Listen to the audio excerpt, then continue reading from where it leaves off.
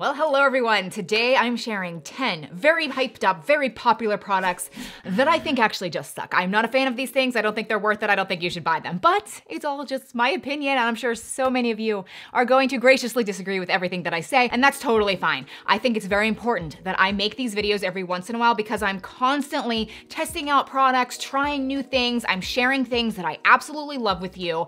And I think it's important that you see the other aspect, the negative aspect, like things that I just think are terrible. So I think you might be very surprised at some of these products, but again, I find it interesting. Oh, and keep your eyes peeled for Angry Mama. She might be making an appearance somewhere throughout this video. And if you maybe missed the Angry Mama giveaway announcement, this is really fun. It's kind of like Where's Waldo? Kind of weird. I just had this random idea, but it really is called Angry Mama. It's a microwave cleaner gadget thing, but I'm going to be hiding it in this video, future videos, very inconspicuously. You probably miss it, but if you don't miss it, you can email me at whereisangryMama@gmail.com and tell me what video and where you found her, and you will automatically be entered into winning cash prizes. There'll be a lot of random winners. It'll just be like an ongoing thing. So make sure you're subscribed to me here on YouTube, and then also follow me on Instagram because I'm also going to be hiding her in stories, and you can also enter to win like that as well. Number one is probably one of the most hyped up products of all time. This is so iconic. People swear by this. It's a Maybelline Great Lash Mascara. This has been around for decades. It's very iconic. And to this day, people will comment on my videos whenever I mention like some random mascara. People will comment, "You need to try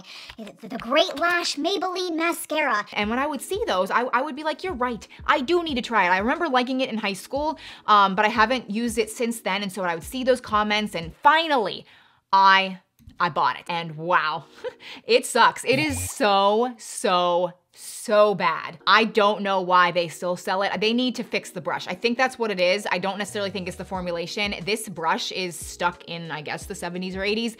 It basically just puts all of your lashes in like 4 distinct sections. It's terrible. I'm so sorry I'm knocking this really bad. I just think there's so many other better affordable mascara options. Ironically, the Maybelline, it's like the same brand, the Sky High mascara. Oh my gosh, it's like $2 more. This is a trillion times better, so much better. Also, I wanted to mention, and people mentioned this to me recently, the like best-selling, viral, very affordable mascara on Amazon. I used to have this. I will fly a picture of it.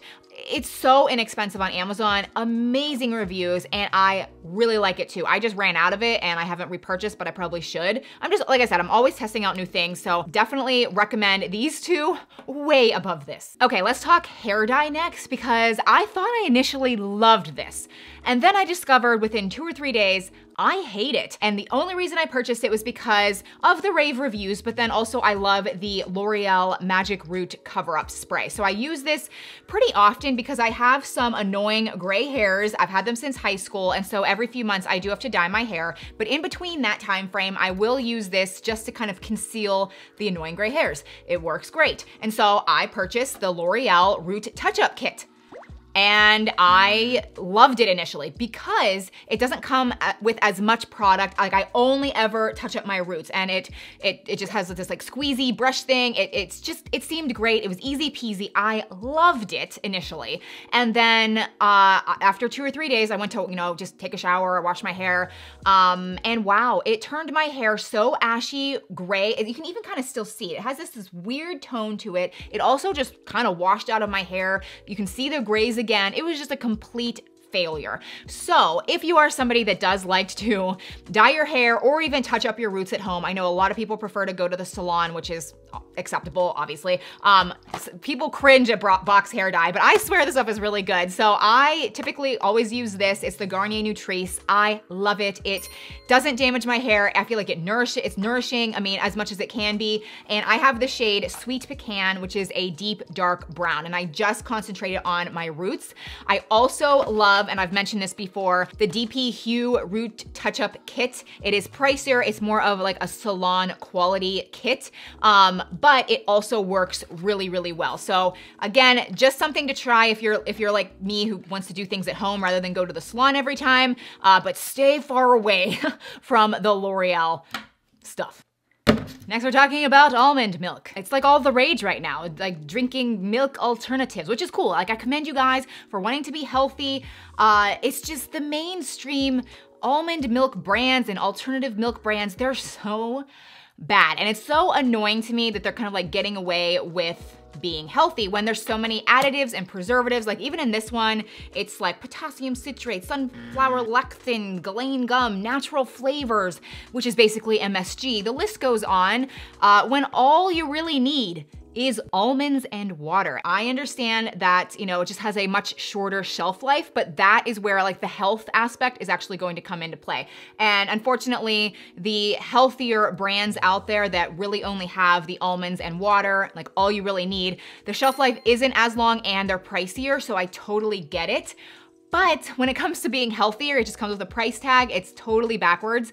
But I would just say, you know, if you're trying to be healthy, pay attention to the back. The next very hyped up product that so many people love, and I just really didn't, it's the Tan Luxe Face Self-Tanning Drops. And I only ordered it because like so many people rave about this, and I really, really like the idea behind it. I thought it would work. So what you do, you just get your favorite moisturizer. This would be ideally at night. You get your favorite moisturizer, put a few drops of this into the moisturizer, rub it all together, put it on your face, go to bed, and you're supposed to wake up with a nice tanned, glowing face. I do think it's supposed to be kind of gradual, and I did notice that like initially I was like, I think I kind of see it, I'm not really sure, so the next night I did it again, and then it just started to get weird. I thought the tone was terrible, it was kind of yellowy, I thought it looked splotchy. I tried it multiple times, and I really hated it, like every time. So this just does not work for me, even though everybody swears by it.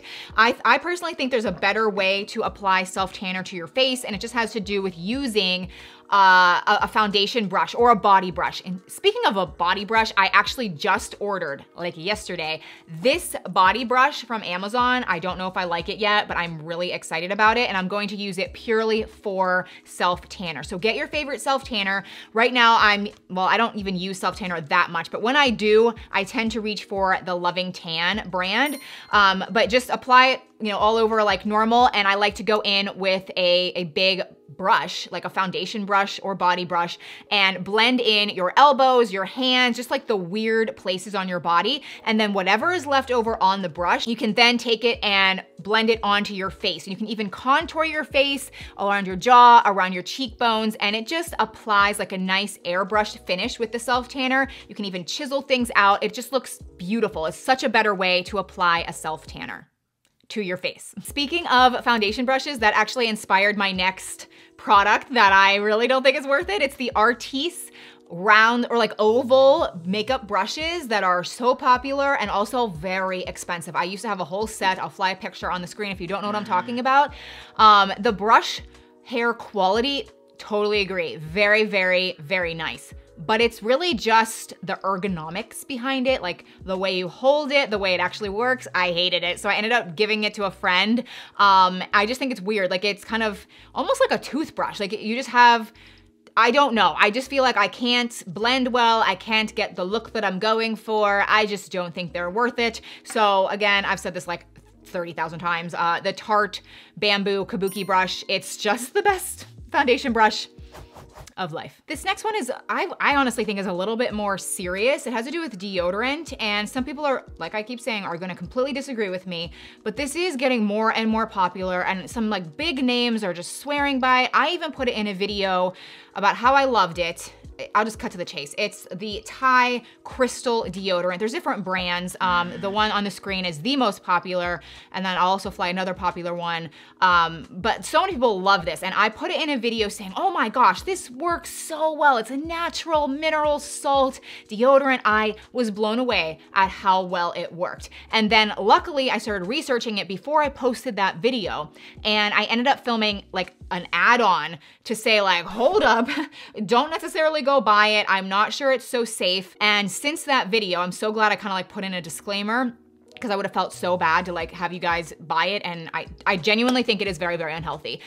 So basically they market it as being a natural deodorant, and like a lot of people even say to me, like, just because it's natural doesn't mean it's healthy. And this is a perfect example of that, because it is a mineral salt, but it's potassium alum, which basically means it's aluminum. You're literally putting aluminum directly under your armpits that goes right to your gland, like all of the areas where you don't want aluminum. And I know there's so many people like saying and thinking right now that aluminum does not lead to breast cancer and all of that, but there are just so many darn studies proving that aluminum, like you shouldn't cook with aluminum, cookware, like built up of aluminum in our brains can lead to Alzheimer's. Like there's just so many negative effects of aluminum, and the mineral salts that they're saying is natural is really just aluminum. And it's actually a higher level than prescription grade deodorant that has aluminum in it. So just be very wary of that.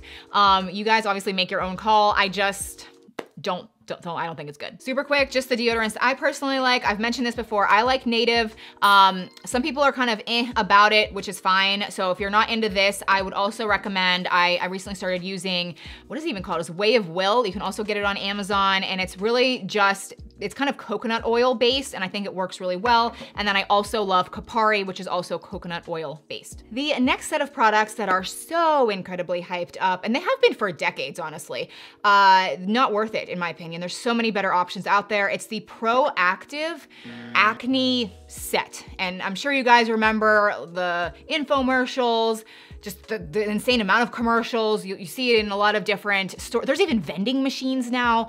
I used to struggle with acne so bad. To this day, I still have a lot of scarring, like indented scarring on my face. So like if you see me in person, I always feel self-conscious that, you know, I look way better on camera than I do in person. But I tested out Proactive. I've tested out so many different acne things. That was just terrible. It literally did nothing. In fact, I feel like it made my face look worse. And I've heard so many people say that same thing, but yet it's still really popular. So I guess I don't personally think it's worth it. And there are two products which I have, again, I'm so sorry. A lot of these products are repeats, but they just genuinely work so well.